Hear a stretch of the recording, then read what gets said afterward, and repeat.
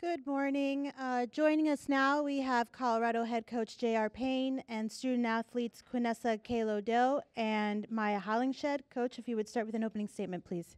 All right. Well, first, I'd just like to say how excited we are to be here at Pac-12 Media Day, and we're just thrilled to get the day going.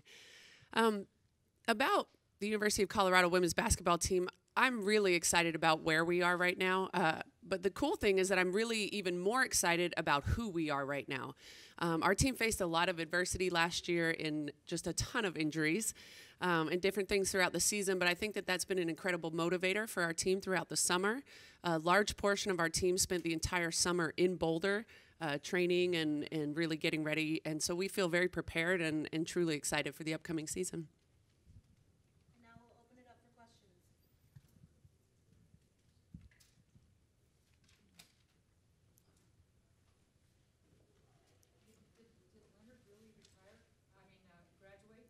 She is officially gone, but the good thing is she's officially a fantastic pro now in Germany. Let's talk about life after Kennedy. And obviously, you mentioned that you had to go through a big chunk of last year without her, and a lot of your young kids stepped up. Yeah. What do they gain from that? What's the identity of this team when so much of it was on her shoulders? Sure. How do you move forward without the great Kennedy Leonard? Yeah, well, I'm the type of person that is always looking for the blessing in the storm. You know, so while we wanted Kennedy to be healthy and would have been a more experienced ball club with her in the lineup last year, the blessing is that we had an incredible opportunity for a lot of young players to step up and play key contributing minutes that simply just wouldn't have been available without that injury. But there were times throughout last season, due to several injuries, that actually these two on stage really carried us, you know, offensively, defensively, from a leadership standpoint. And so the great thing is that we actually do have a lot of experience even through the struggle, you know, of injuries last season.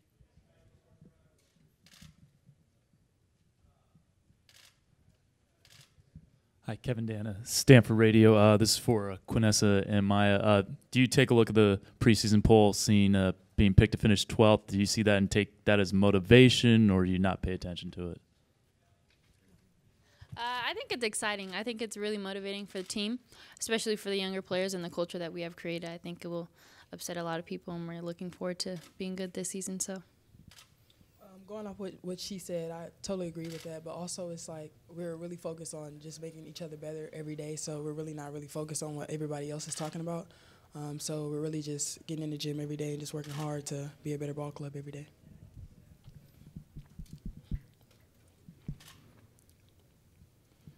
Quinessa, since you're the only senior on the team now, the de facto leader, what has it been like taking on that leadership role, and what do you expect from yourself as a leader? I think it's been a good experience. I think it allows me to step up. I feel like even last year I was the only person in my class, so I feel like it's just a good opportunity, especially for me, having experience and being able to help the younger players too and giving them knowledge too. And I think just everyone is being able to step up, so I'm just not the only person that's going to be a leader on the team.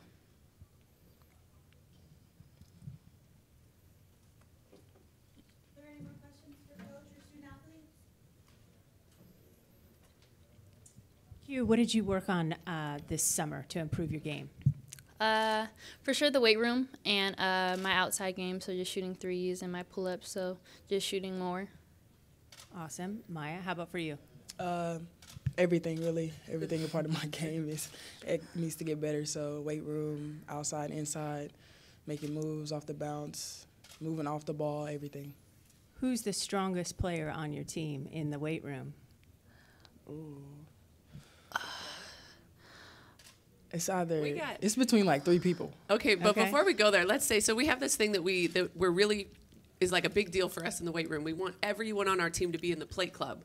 The plates meaning the 45s, and you got to be able to bench plates. Like, that's a big deal for us. We print T-shirts and, you know, all that stuff. When we first got to Colorado, we might have had maybe 2 players, you know, in the plate club. It just, you know, wasn't as big a priority. I think now we only have 1 or 2 that are not, you know, in the plate club. So we've actually gotten a lot stronger. But as far as who's the strongest? Like Annika Jalen. Jank. Yeah. Jalen. She's a freshman, but she came in really strong. She works out with football players, so. And then Peanut, that's just, you know. Kai. We And got a lot of Kai. really strong Oh my kids. God, Yeah. there's too many people. Okay. And Coach, for you, what excites you most about this team heading into the 2019-20 season? I'm in love with my team. I mean, we have an incredible group. That's why I said I'm excited about who we are. We're a group that is very, like Maya kind of said, like really dedicated to each other, you know, right now. So we're at a place where we have great accountability within our team. People are pushing each other really to be the very best that they can be. You know, we're challenging each other, and we've just got tremendous energy. And sometimes youth is not a bad thing. Sometimes youth gives you sort of that youthful energy to, you know, to keep going and really try to get better every day. Coach, what are some of the messages to the, you mentioned the energy, you mentioned accountability, you mentioned kids being more on board, whether it's the weight room Sure. or locker room. Yeah. On the floor, what are some of the things that have to change that get you guys, you know, it's muscle memory when you lose, sometimes it's muscle memory when you win. Sure. How do you change in some of those close losses? What has to change to get them into the win column? Yeah, well, one thing that I'm going to really like about this team is that we'll have a little bit more spread out, you know, as far as productivity. We need to be better defensively this year. We really struggled to get stops when we needed to consistently. So that's an area that as a group we're pouring a lot of attention to from the coaching staff. And then the other thing that's really important that we're continuing to try to instill and really get our team to understand is that discipline is unbelievably important for this group. You know, when you've had some real playmakers in Leonard and Robinson, there were times when it kind of is like, give the ball to Lexi and just let her go to work, you know, and she could do that. So that was sort of her makeup. And same with Ken. But with this group, we have the potential to have a lot of great scoring options on the floor at different times. But in order to really establish that, we've got to be disciplined in what we do.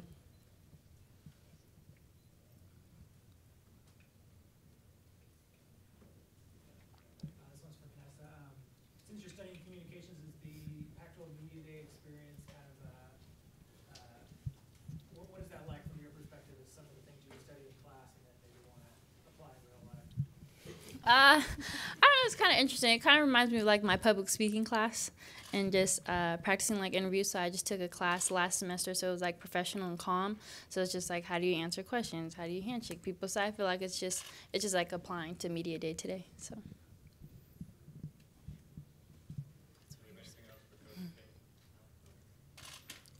One more from the 253. Do you get home very much?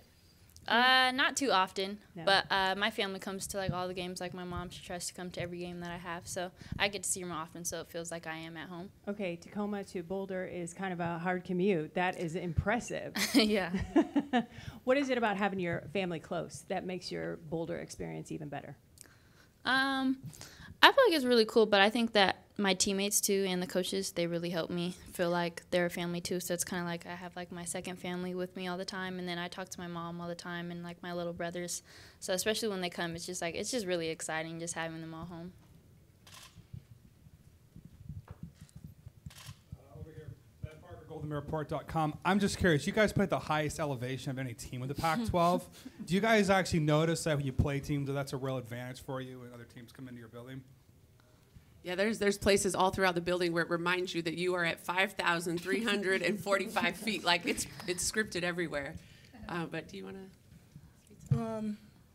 Yes and no. Like sometimes when we play teams, like they'll keep up. Like I'm like, y'all aren't tired yet, but sometimes it hits them. Like we see like they have like the little tanks on their benches just in case like anybody passes out or they can't handle the elevation. Like they have it all set up, so we're good on our end. But it's just really cool to see other teams. I think it's good going to other places, like going away from us. So like if we're in like Washington or something, we're at sea level, so I feel like we breathe a lot easier out there. Running for days.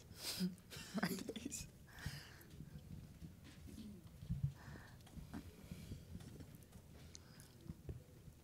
JR, looking from a national perspective, do you see where Sabrina coming into this year has kind of become the face of women's college basketball and potentially even kind of the face of college basketball, just kind of with the name recognition for coming into this season?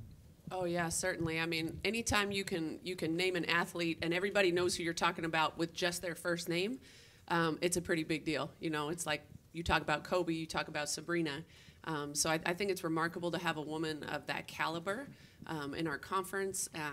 You know, and then for us to be able to play against someone like that, and I love that Sabrina celebrates all of the other great teams in our league. She's a great ambassador for our sport.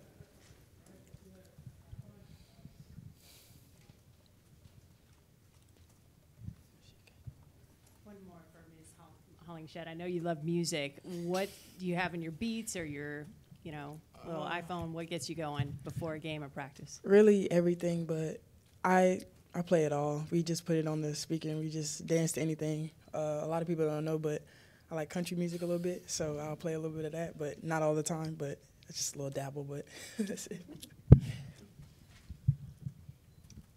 Any more questions? Okay, thank you, Coach. Thank you, Quinessa and Maya. You're done. Go Buffs. We also have Thanks, everyone. Colorado SID, Seth Pringle. If you need anything, he'll be around as well.